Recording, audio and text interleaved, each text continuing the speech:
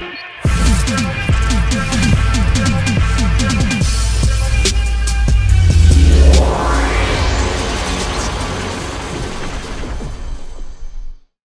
if events went differently? Imagine a galaxy where the symbiote, known as Venom, finds itself on the dark plains of Naboo, drawn to a creature as formidable as it is fractured, Darth Maul. As the fierce duel unfolds at the heart of Theed Palace, the tides turn unexpectedly, just as Obi-Wan Kenobi delivers the final blow. The alien symbiote finds a broken and fractured Maul in the depths of Naboo. This unforeseen alliance would have major consequences in the Star Wars galaxy. It would change the beginning of the Clone Wars and everything else in between. Welcome back, my fellow watchers of the multiverse, to another brand new and exciting Star Wars and Marvel crossover video. And in today's video, we're finally discussing what would happen in this tale of power, rage, and survival, as Maul is now more monster than man, and carves a new path through the stars. Not just driven by vengeance, but also with the Venom symbiote now on his side. Would Palpatine reconsider Maul as his apprentice, or would he keep going with having Count Dooku as his apprentice? Things would be very interesting, I think, in the Star Wars universe if the Venom symbiote had bonded with Darth Maul after the events of Naboo. Now, I do want to say, this video was highly requested after I did that video with what if Anakin Skywalker had the Venom symbiote on Mustafar. Now we're diving into another territory, another storyline where we finally get to have even more fun with another Marvel and Star Wars crossover video. Now, if you guys like these videos, I would highly recommend that you guys subscribe, like, share, and turn those notifications on so you and your friends are all up to date with the latest content. But that being said, my fellow watchers of the multiverse, let's dive into another brand new video. In the climactic battle within the Theed Power Generator Complex, the air thrummed with the hum of lightsabers as Obi-Wan Kenobi and Qui-Gon Jinn faced the Sith assassin, Darth Maul. The metallic clangs of their weapons echoed through the vast, hollow chambers, each strike a deadly note in their lethal symphony. Qui-Gon's movements betrayed his fatigue, each parry a second slower, each dodge a bit less sharp, as Maul's relentless ferocity continued to press the advantage. Maul, his face a mask of focused aggression, beneath the crown of his horned head, wielded his double-bladed saber with a precision that was almost surgical. The red glow of his weapon illuminated his tattooed face with a sinister light as he spun, parried, and thrust at the Jedi Knights. The duel was a blur of motion, a dance of death teetering on the edge of the abyss that lay just steps away from their whirling melee.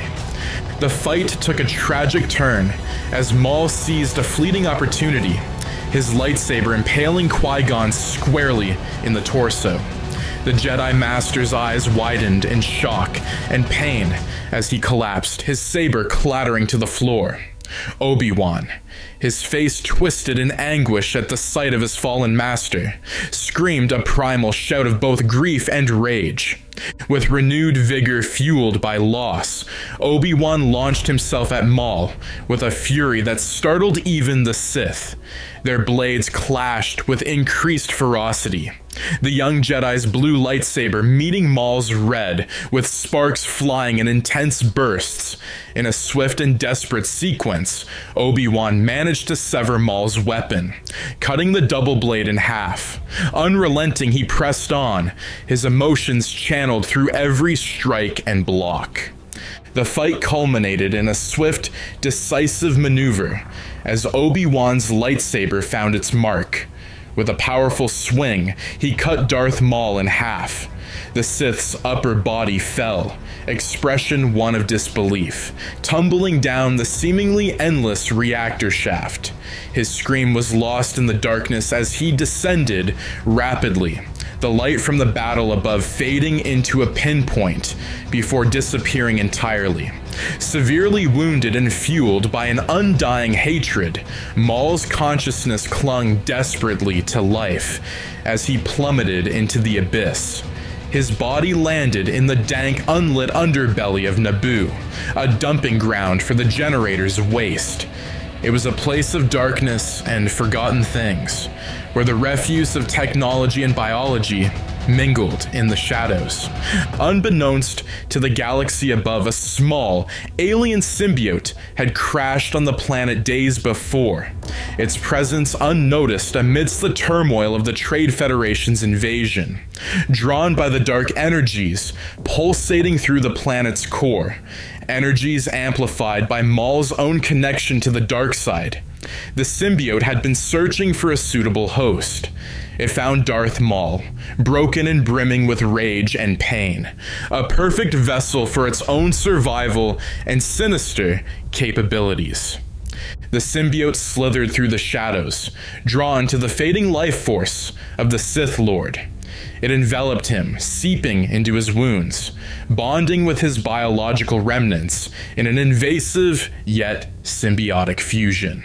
Maul felt an immediate surge of strength as the symbiote regenerated his lost halves, replacing them with a powerful alien form that responded to his mental commands.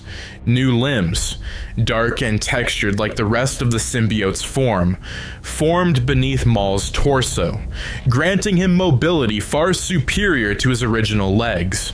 As the bond deepened, Maul's mind cleared, and his purpose realigned with a newfound clarity.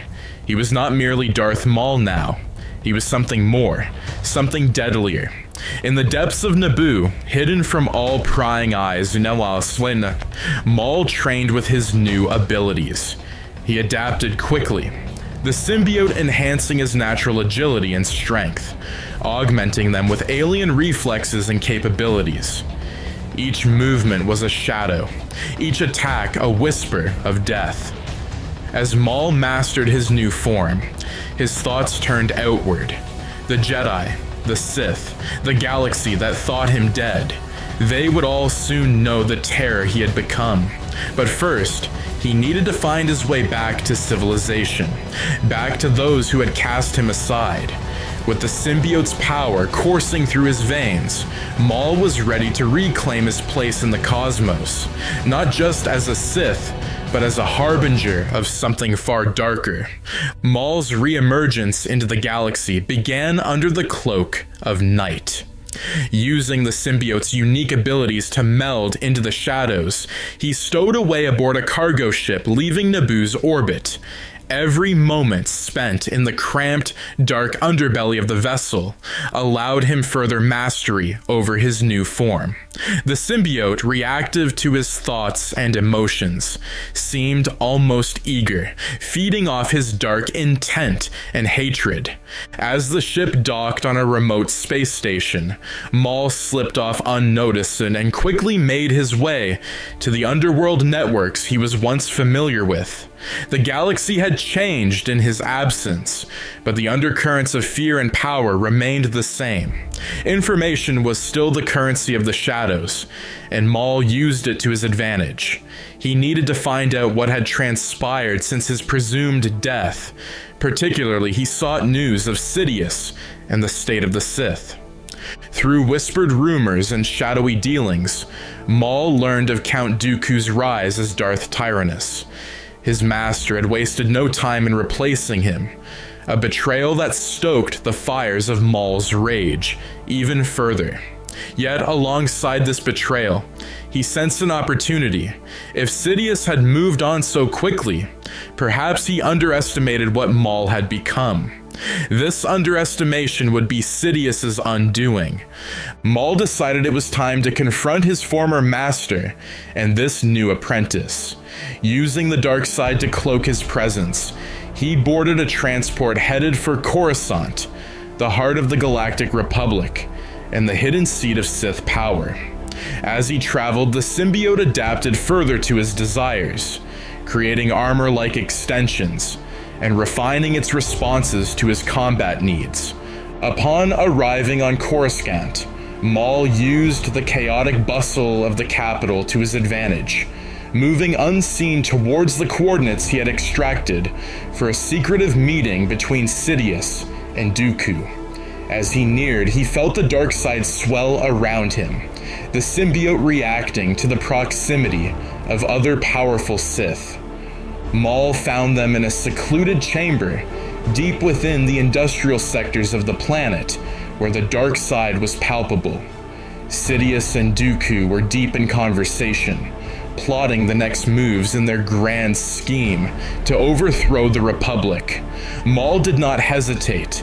He burst into the room, his form a terrifying spectacle of dark energy and writhing symbiotic tendrils. Sidious turned, surprise registering on his face only for a moment before it was replaced by a sardonic smile. "Maul," he said calmly, his voice betraying a hint of pleasure, "you have returned, and I see you have evolved." Dooku, ever the poised Sith, ignited his lightsaber, the red blade casting a sinister glow. "An unexpected resurrection," he remarked dryly. "But if you think to challenge us, you are mistaken." Maul answered not with words, but with action. With speed granted by the symbiote, he launched at Dooku, his own lightsaber ignited and ready. The duel was intense and brief. Maul's movements, enhanced by the symbiote's power, were unlike anything Dooku had anticipated. In a swift, decisive motion, Maul overpowered the Count, the symbiote's tendrils ensnaring Dooku and ending his life before he could fully comprehend his opponent's newfound abilities. Sidious watched, his expression unreadable. When Maul turned to face him, lightsaber in hand, the Emperor's eyes glinted with dark interest. "Impressive," Sidious declared. "You have indeed grown powerful. Powerful enough to resume your place at my side, perhaps." Maul considered Sidious's offer, his mind racing with strategies. Joining Sidious could provide opportunities, but his goal was not to serve, it was to dominate and to avenge. As these thoughts swirled through his mind, the symbiote fed on his anger and ambition, pulsing with dark energy. "Your offer, I accept," Maul finally said, knowing this alliance would be temporary. His true plan was to ascend beyond Sidious, to use the Sith Lord's reach to expand his own power, and to eventually supplant him. As the pact was struck, Maul stood beside Sidious, his figure shadowed by the dark tendrils of the symbiote. In his heart, the fires of revenge burned fiercely, not just against the Jedi, but against all who had wronged him. The galaxy would soon learn to fear not only the Sith, but the new horror that Darth Maul had become. A creature of the dark side and something far more ancient and terrifying. The galaxy teetered on the brink of the clone wars. Darth Maul, reborn and fused with the Venom symbiote, had maneuvered himself back into a position of power beside Darth Sidious. The galaxy believed Count Dooku, who had died at Maul's hand, was still the menacing figurehead of the separatist movement. But in the shadows, it was Maul who pulled the strings, his ambition growing with each passing day. The critical moment came during the first major confrontation of the Clone Wars on the arid world of Geonosis. Jedi Knights led by Obi-Wan Kenobi, alongside Anakin Skywalker, were drawn into a trap that culminated in a gladiatorial showdown in a massive arena. As the battle escalated, with Jedi fighting desperately against overwhelming numbers of battle droids, a new, terrifying participant revealed himself. Maul stepped into the arena, his presence immediately drawing the attention of every combatant. His appearance was a shock to all, especially Obi-Wan, who gasped in disbelief. "Maul, you died on Naboo," The Sith, more monster than the man now, responded not with words, but with action. As droids surrounded the remaining Jedi, Maul advanced, his red lightsaber ignited and the symbiote's tendrils writhing around him menacingly. The crowd in the arena, mixed with Geonosian spectators and high-ranking separatists, watched in fascinated horror.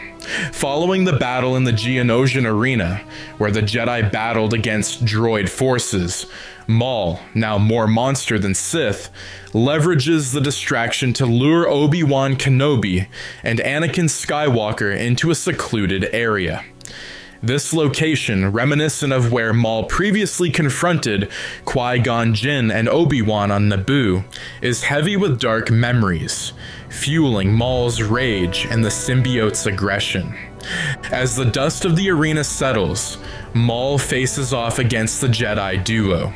His combat style, erratic and vicious due to the symbiote's influence, proves to be a formidable challenge. He engages Obi-Wan directly, their blades locked in a deadly dance while the symbiote's tendrils fend off Anakin's attempts to intervene. Anakin, though powerful, is pushed back repeatedly, his frustration and anger mounting. In a swift, harrowing moment, Maul seizes an opportunity. With a surge of dark energy amplified by the symbiote, he overpowers Obi-Wan, delivering a fatal blow. Obi-Wan's lightsaber clatters to the ground as he falls, his eyes meeting Anakin's one last time, a silent plea for his former apprentice to find his way back to the light. Anakin's scream of denial and rage pierces the air, his grief palpable. But before he can retaliate, Maul, using the symbiote's strength, ensnares Anakin in a cocoon of dark tendrils, rendering him unconscious. With his old nemesis defeated and Anakin captured, Maul retreats from the scene, leaving the Jedi to mourn and regroup. Maul delivers the unconscious Anakin to Palpatine, revealing his true identity as Darth Sidious. In the secrecy of his chambers, Sidious commends Maul for his loyalty and success. However, he views the symbiote with a mixture of fascination and desire, contemplating its potential to enhance his own power. Sidious reveals himself to Anakin as the Sith Lord, manipulating the young Jedi's grief and confusion. He feeds Anakin's darkest fears and ambitions, promising power beyond imagining and the ability to prevent the deaths of those he loves, a power he claims could have saved Obi-Wan. Betrayed and broken, Anakin succumbs to Sidious's manipulations. His transformation into Darth Vader begins not with a pledge in the Jedi Temple, but in the shadowy depths of a Sith lair, where his grief and rage consume him. Sidious, sensing the completion of his most powerful apprentice's turn, plans the next phase of his grand scheme. With both Maul and Anakin under his influence, Sidious plots to extract the symbiote from Maul. He envisions using the symbiote to create an even more powerful being under his direct control. Unbeknownst to Maul, Sidious researched ancient Sith alchemy and dark science to find a way to transfer the symbiote safely. The Jedi Council reels from the loss of Obi-Wan Kenobi and the mysterious disappearance of Anakin Skywalker. Yoda and Mace Windu sense a deepening shadow over the galaxy, their fears compounded by the dark events unfolding. Meanwhile, Padme Amidala, heartbroken and alone, withdraws from her active political role, mourning her lost love and the increasing turmoil engulfing the Republic. As Sidious prepares his dark ritual to strip Maul of the symbiote, the galaxy stands on the brink of a new era of darkness. Anakin, now a Sith apprentice, begins his training under Sidious, unaware of the fate planned for Maul. On the fiery world of Mustafar, amidst rivers of molten lava and ash-filled skies, Darth Maul, empowered by the Venom symbiote, trained Darth Vader with relentless intensity. The harsh environment mirrored the ferocity of their combat, each clash of lightsabers casting eerie shadows against the jagged rocks. Maul's movements were enhanced, unpredictable, and vicious, making him a formidable mentor and an even greater threat. As they paused, Maul seized the opportunity to plant seeds of doubt about Emperor Palpatine's intentions. "Sidious has plans within plans, Vader. Do you truly believe he will share his empire with us?" Maul's voice was low, infused with a dangerous edge that the symbiote amplified. The young Vader remained silent, his mind racing. He had been molded by Palpatine, shaped into a weapon of the Sith. Yet Maul's words stirred a deep, unsettling suspicion within him. Later, alone in his quarters, Vader's solitude was interrupted by an unexpected visitation. The spectral forms of Qui-Gon Jinn and Obi-Wan Kenobi appeared before him. Qui-Gon, exuding a serene calmness that contrasted sharply with the surrounding darkness, spoke gently. "Anakin, there is still light within you. It is not too late to change the path you are on." Obi-Wan, his expression one of sorrow mixed with hope, added, "The Force is unbalanced, and you are needed to restore it. You must endure, learn, and when the moment is right, act against the darkness." The presence of his former mentors rekindled a flicker of the light side within Anakin. The conversation left him conflicted, yet enlightened, a sliver of hope piercing his tormented psyche. Their words echoed in his mind as he meditated, the Force Ghost's guidance providing clarity and resolve. Meanwhile, Palpatine, ensconced in the shadows of his throne room on Coruscant, sensed the shifting allegiances of his apprentices. His eyes, yellowed with the corruption of the dark side, glinted with malevolence. "It is time to accelerate our plans," he muttered to himself. Unbeknownst to Maul or Vader, Palpatine initiated the execution of a sinister strategy designed to ensure his absolute control. Palpatine subtly manipulated Maul, leaking fabricated intelligence about the Jedi and the Republic's military strategies. This information, designed to stoke Maul's ambition and paranoia, included hints of a powerful ultimate weapon and the imminent initiation of Order 66. Maul, driven by the desire for power and control, took the bait, believing he had uncovered a path to overthrow Sidious and claim the Empire as his own. Emboldened, Maul confronted Palpatine in his darkened throne room. "I know of the Death Star, of Order 66. I will not be a pawn in your game, Sidious," Maul declared, his voice a blend of rage and defiance. Palpatine rose, his form cloaked in shadow. "My dear Maul, every move you make has been anticipated. You think you play the master, but you are but a piece on the chessboard," he said, his voice cold as the void of space. Maul, fueled by the symbiote and his own hubris, challenged Palpatine directly. "Then it is time for a new game, Sidious, one where I make the rules." With that, Maul stormed from the throne room, his plan set in motion to rally the forces necessary to initiate his coup. As Maul departed, Palpatine's sinister smile returned. "Yes, proceed, my apprentice. Set the stage for your own demise and my ultimate victory." With a flick of his wrist, he activated a hidden comm device. "Prepare the extraction team. It's time to reclaim what is mine," he whispered. As Maul journeyed across the galaxy, gathering forces and forming allegiances with those who harbored resentment towards Palpatine's rule, he remained unaware of the Emperor's watchful eyes, tracking every move. The symbiote-infused Sith felt invincible, empowered not just by his formidable new abilities, but also by his belief in the righteousness of his cause. Back on Mustafar, Vader grappled with the haunting words of his former mentors. Qui-Gon and Obi-Wan's spectral visitations had stirred memories long suppressed, awakening a tumult of emotions. Anakin Skywalker, the Jedi Knight, seemed like a distant shadow of his current self.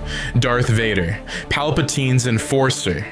The seeds of doubt Maul had planted grew, watered by the Ghost Council, urging him to see through Palpatine's deception. Meanwhile, in the undercurrents of Coruscant, Palpatine meticulously orchestrated his master plan. He continued feeding Maul information, skewing the truth to keep him on a predetermined path. Palpatine's manipulation extended beyond Maul, subtly influencing the Galactic Senate and manipulating public opinion to further his own ends. As the clone armies grew in strength and the Jedi became increasingly stretched thin across the galaxy, the stage was set for Order 66.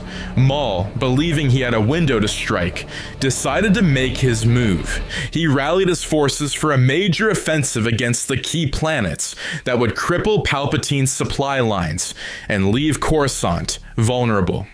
Back on Mustafar, as Maul prepared his armies, Vader's internal conflict reached its zenith. The dark side's allure battled with the growing resurgence of Anakin's former self. In a moment of clarity, he reached out through the Force, attempting to contact Padme Amidala. Their brief connection rekindled feelings of love and regret, strengthening his resolve to confront Palpatine. The clash came sooner than expected. As Maul launched his assault, Palpatine unveiled his countermove.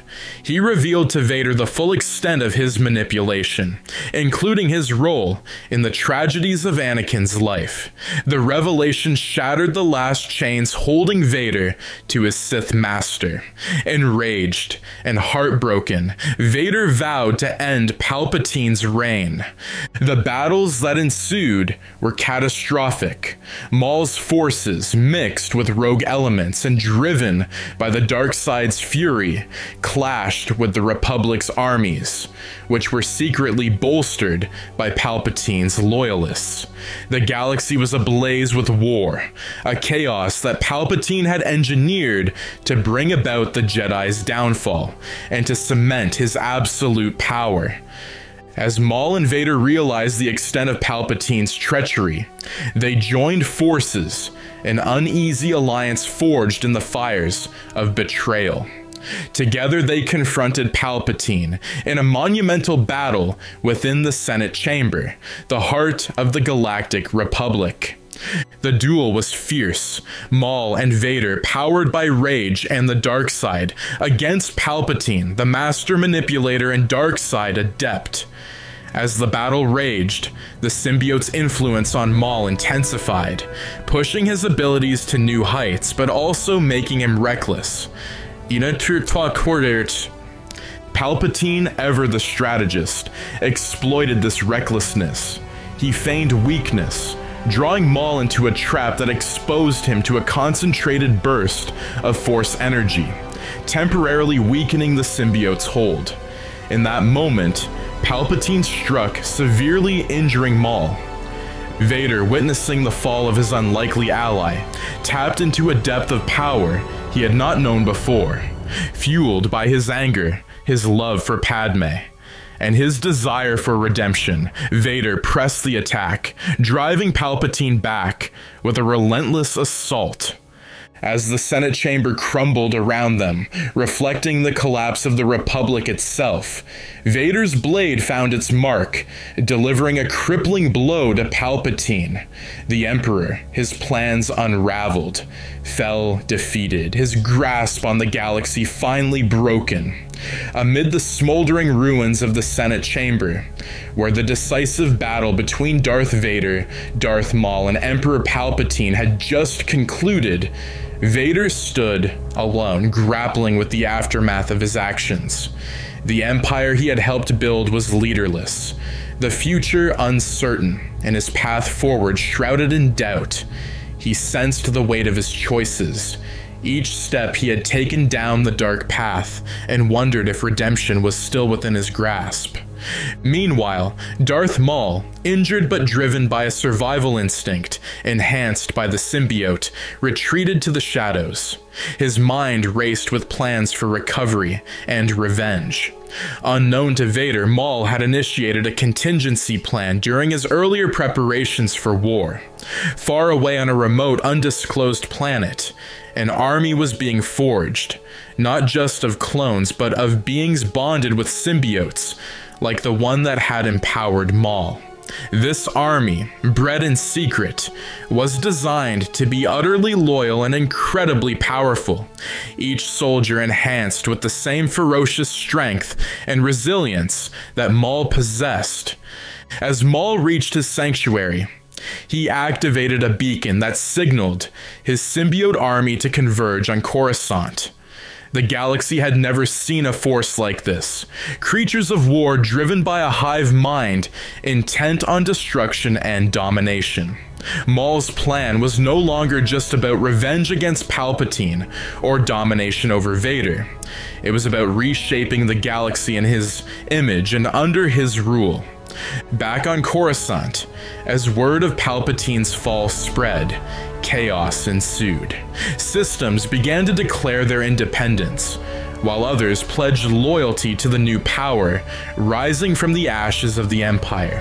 In this turmoil, Vader realized the need for immediate action to prevent further disintegration of the galaxy. He sensed the approaching threat, a dark wave of energy emanating from Maul's approaching forces. Preparing for the impending invasion, Vader called upon the remaining Loyalist forces and prepared the city's defenses. The invasion began under the cover of darkness.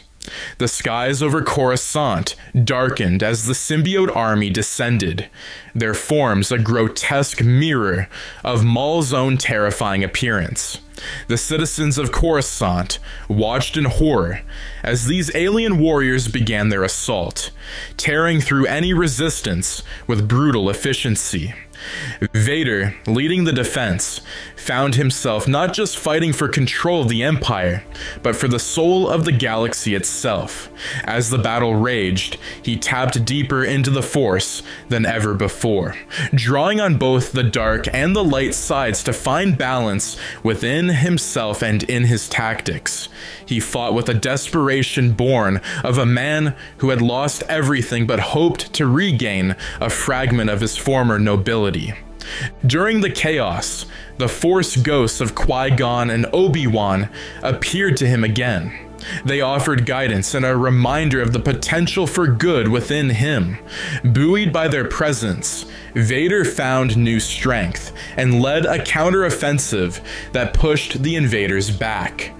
The turning point came as Vader confronted Maul once again, this time amidst the ruins of the Jedi Temple. It was not just a battle of lightsabers but of wills, as each warrior unleashed the full fury of their enhanced abilities. Vader, finally understanding the balance within the Force, used his knowledge to exploit a weakness in Maul's symbiote connection. With a powerful surge of Force energy, Vader disrupted the symbiotic bond, causing disarray in the ranks of the invading army.